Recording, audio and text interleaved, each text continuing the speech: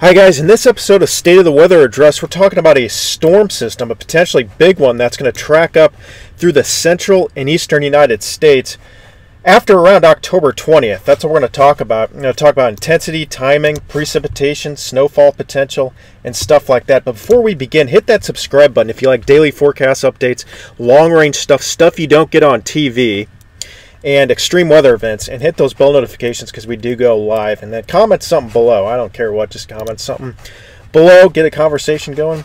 So right now, this is the first thing we're going to look at is the upper levels. These are the 500 millibar height anomalies, and you see this blue just trough right here. That's what we're talking about right now. We're talking about a potential storm. These storm systems usually form just ahead of these troughs. This is for October 21st, around, well, I'd say the 22nd, but at 1 a.m. early in the morning. And you don't want to watch this thing because we got some ridges out west, ridges out east, nice deep trough in the central U.S. This could create a powerful low pressure system near and ahead of it. Now, you know, as we get towards the 23rd, the pattern really starts to change. You get more troughing up there, troughing over here. You're going to start to see an active pattern that sets up across the central and eastern United States as you head towards later in October. And I've been saying this for a couple of weeks now, you know, and this is really starting to show it. And this might actually track into the East Coast. So there it is right there on the 25th. This is another trough that comes down, and you're going to get a very powerful storm system potentially late month in the East Coast. But we're going to talk about the storm system around the October 20th through the 22nd for now. This is what the National Weather Service has. They have a low pressure system out here in western Kansas on the 20th at around noon. Got a nice warm front here, dry line surface trough down there, and a cold front behind there. There's going to potentially be some snowfall on the back side of this thing very early. You know, it's been flipping back and forth. Potentially some snowfall in Colorado, maybe western Nebraska, and also a slight chance up here as well in Minnesota, Wisconsin, and Michigan. Again, slight at the moment, but it's definitely something we want to watch. Now, this system could be potentially powerful enough, and there's been a lot of warm air out ahead of this thing for quite a while, where you could get some moisture for some severe storms somewhere in the plains, the eastern parts of the plains, maybe farther east into you know, the south of the Ohio Valley, maybe towards Tennessee or so. We're going to have to definitely watch that. But that's the 20th, and then as you go, as we look at the upper levels, this is the vorticity of the atmosphere. Very nice, you know, little trough digging in here. The thing we want to watch for is this thing right here. There's almost two little waves, and they're going to kind of compete with each other, which could inhibit the storm potential. The European computer model does not show this, but the GFS does. Now here's the GFS for the 20th. This is our composite reflectivity, so it's kind of like the future radar. Plenty of moisture coming up out of the Gulf, streaming north for the east half of the United States. Nice high pressure out here, as you see under that ridging that I was talking about, and a high pressure over here. This storm, if it wants to congeal together, it could be a really powerful one with these two highs separated, you know, or highs separated and the low pressure right in between. I mean, this low pressure system can be very, very strong if it does come together. You can see some snow in the backside in western Nebraska, and probably some thunderstorms and rain on the east side in the warm sector. Now watch what happens as we'll look at the severe weather potential real quick, and then we'll fast forward it. Here's your jet stream, or just below the jet at 500 millibars. Plenty of flow for severe weather. This is going to help push the precipitation away from the thunderstorm updraft, which could create severe storms, probably in the eastern plains, maybe a little bit further east. So definitely good. There's lots of upper level support either way for a nice low pressure system. Now, there's actually some decent moisture that comes up. I mean, look at this, 60 dews now as we head in towards late October. Pretty crazy, all the way up to Nebraska. You can see that warm front, that you know, kind of surface trough dry line, and then a cold front farther back. There could be some storms up here in northeast Kansas, all the way down to maybe the maybe north central Texas, the way this looks with those copious amounts of moisture. And then you look at the instability. This is a necessary ingredient for severe weather, and we got that. Got a little bit. We know about 750. We got about 1,000 right there. So Probably marginal, but maybe just enough to pop off a few severe storms. And with that wind shear that we had, that upper level support, could see some supercells and maybe an isolated tornado or two. Supercell composite, pretty low, but in some areas it's approaching 1, which is high enough for a supercell. Energy helicity indexes kind of measures the spin in the lower levels of the thunderstorm, the 0 to 3 kilometer, there's low levels of the atmosphere, and you have a little bit of this. All you really need is a 1+ for elevated tornado potential, and you got that, like I said, northeast Kansas and also down here in Oklahoma. I think those are your highest areas. Again, this is kind of far out. Tornado potential is best the day of. It's kind of hard to predict this a day or more in advance, but we're definitely looking for an elevated potential for tornadoes. I would say somewhere in that green area right there. There is some indication that this could be further east with how things are evolving, but definitely something to watch. And you can see the sounding here. This is indicating marginal tornado potential. And you got some directional shear, got some shear, and a little bit of instability as well. We'll have a sounding tutorial one of these days, but that sounding does look decent. All right, so as we head towards the 21st now, 1 a.m. here, you can see this 2 waves that start branching off. This could inhibit the low pressure system's strength. You got 2 different branches, almost another one up here, and that's going to kind of spread out and diffuse the low pressure system according to the GFS. The European computer model does not show that. This is what the National Weather Service is thinking. Nice cold front, large cold front, and you're about to see this thing blow up as it hits towards the East Coast, and this is really cool. I'll show you that in a second. But nonetheless, decent low pressure system. Probably some cold rain on the backside, maybe some snow if they're, if it gets strong enough. This is not strong enough according to the WPC. This is the GFS. You can see a cold front kind of right along there. Your rain and thunderstorms out ahead of it. Again, there's going to be some pockets of instability. There are going to be isolated storms that reach severe potential, maybe as far east as Tennessee. Again, the plains with the potential as well. You can see the thickness gradients. This is kind of the average temperature in the column of the atmosphere really decrease. So the lower numbers are colder typically, and you can see that 540 line. So that's your near freezing line, and it's getting very close to the precipitation shield. So as this low moves north, and as it strengthens, which it might, it's going to drag cold air into its low pressure center. And that 540 line could move south and give people in Minnesota and Wisconsin a slight chance of some wraparound snow. Again, how strong does that get? We'll see. It looks more likely for Canada, but it is very interesting to watch. And you got your classic 2 high pressure systems, one on the east and one on the west. This could really support this low. And as we head towards actually, this is the European computer model. And this was actually the 21st, and as you can see, it's a lot stronger. And we'll see another image of that in a second. This is the 21st. Okay, so this is the 21st, and you can see those branches of this storm system kind of separated still. But you're going to see some interesting change as we head towards the 22nd. Still plenty of moisture. There's your low pressure system. Cold front kind of sagging behind. Plenty of moisture out ahead of it. Going to be lots of rain for the east half of the United States. But as we head towards, we'll look at the temperatures real quick. And yeah, temperature is going to be pretty warm out ahead of this thing. It's going to draw up a lot of warm air from the Gulf with that ridging. You got probably 5 to 15 degrees above average for the East Coast. But behind this thing, there's going to be a nice plunge of cold air in the central and maybe in parts of the western U.S., about 5 to 10 degrees below average, and obviously a little bit more in Texas. That's going to sweep east, but it's going to weaken a little bit. But I still think you're going to have a few degrees below average with this system for the East Coast. We'll look at this in a second.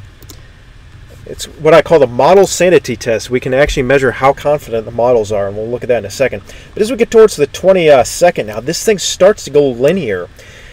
It's not a closed wave anymore. It's actually open. So these height lines are not closed off, which means the system's going to be kind of spread out. It's not going to have that comma head look when you see this kind of feature in the upper levels, but it's going to be kind of really spread out like a cold front, just a temperature gradient essentially. There's a lot of positive vorticity advection, but it's flat. So it's just going to be kind of a cold to warm scenario with a line of rain out ahead of it, the way this upper level pattern looks. Now, if you look at this on the surface, you can see that you got a nice warm front, cold front, so you got your temperature gradient. Warm over here, cold over here. There's really no wraparound comma head, and that's going to limit the snow potential a bit with that flat look in the upper levels I was talking about, in the vorticity. You really want more curving, and you want it to close off, and that's not really quite happening.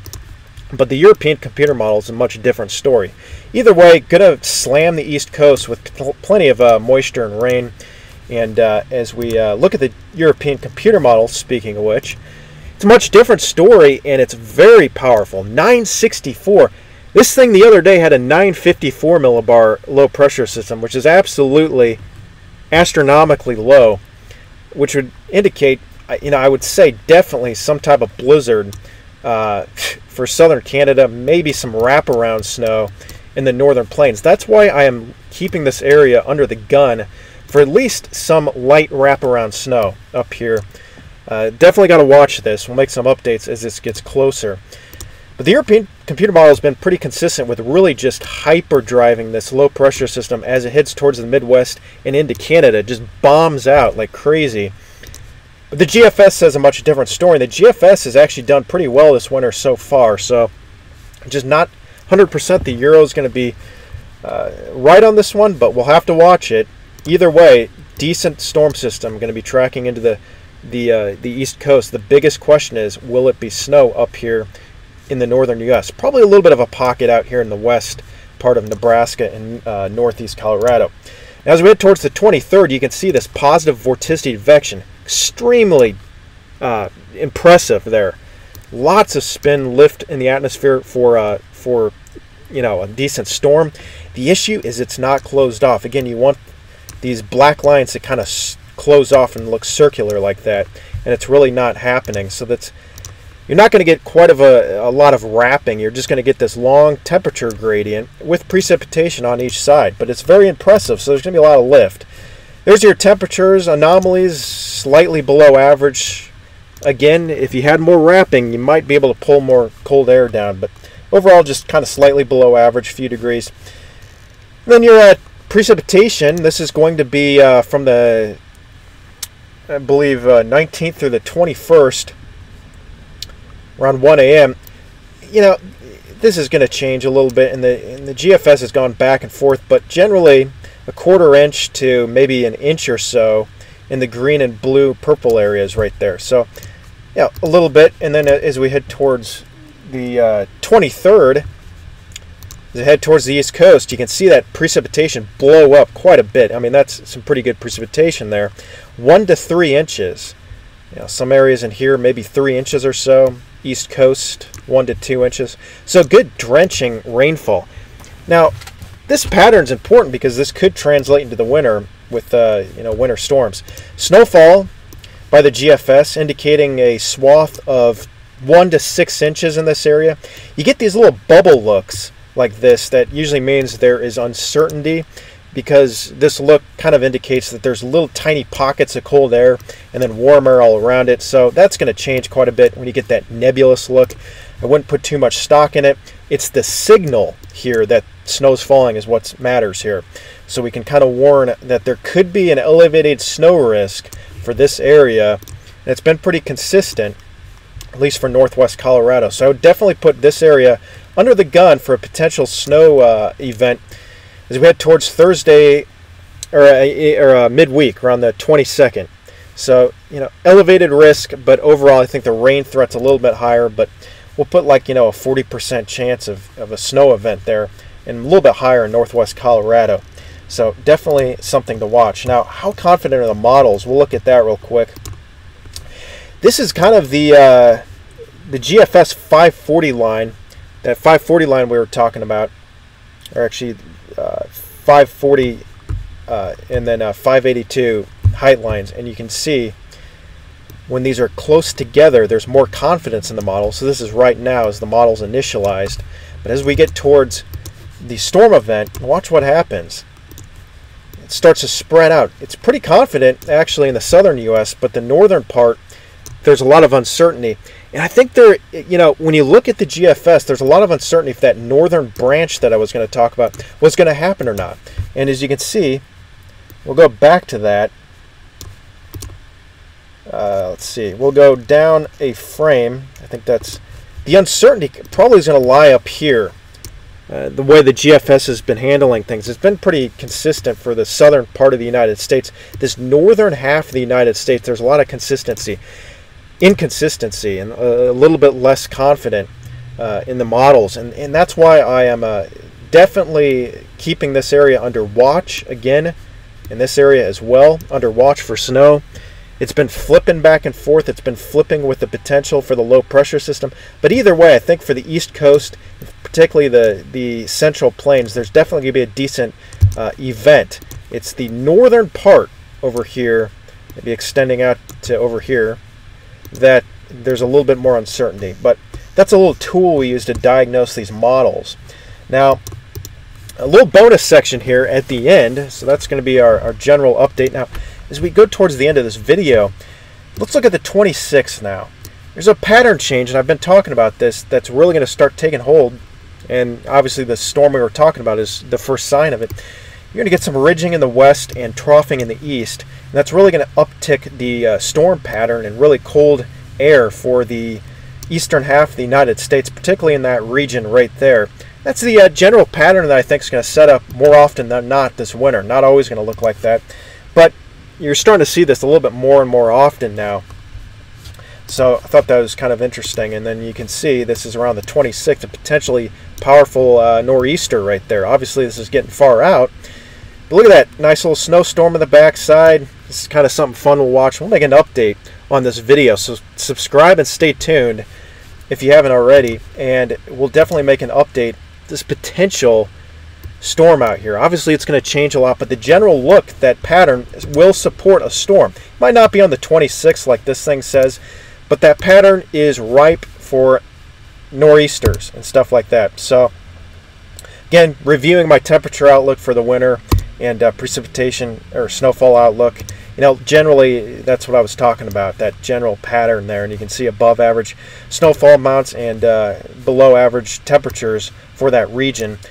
Again, this is going to change. I'm going to have an update on this as well, so subscribe and stay tuned for that. I think I'm going to move things just a tad, but we will see on that. So go ahead and subscribe if you like these types of videos.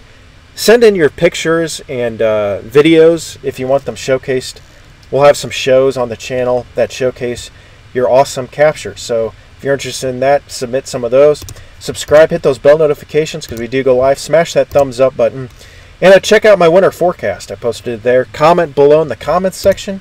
Hope you're having a great day. Hope you enjoyed the video, and we'll see you soon.